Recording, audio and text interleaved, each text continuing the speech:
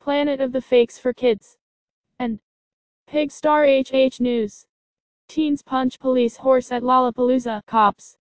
The boys struck the animal after an officer positioned the horse between people to break up a fight, police said. Two teen boys were hit with misdemeanor charges after hitting a police horse in the 400 block of South Michigan Avenue, Aug. 4, 2019. Ashley Resin/Sun Times. Two teens were arrested Sunday at Lollapalooza for allegedly punching a police horse. The boys, 15 and 17, were among a group that was threatening each other and beginning to fight in the 400 block of South Michigan Avenue, according to Chicago police. A CPD-mounted unit officer tried to break up the scuffle about 7 p.m. by placing his horse in the middle of the group, police said. The 17-year-old then punched the horse in the face, police said.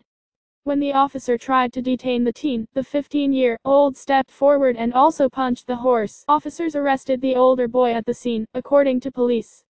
The younger boy ran away, but was arrested by a bike unit in the 100 block of East Van Buren Street.